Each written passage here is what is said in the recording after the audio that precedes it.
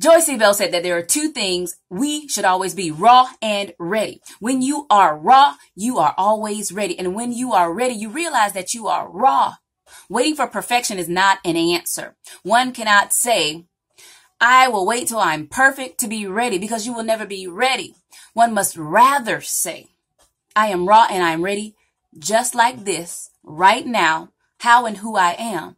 5 years ago, I received a pink slip and I turned it into Queenfidence. I was raw and I was ready. I was ready and I was raw. And I asked myself 3 questions. Who am I? Why am I here? What do I want to achieve and leave as a lasting legacy?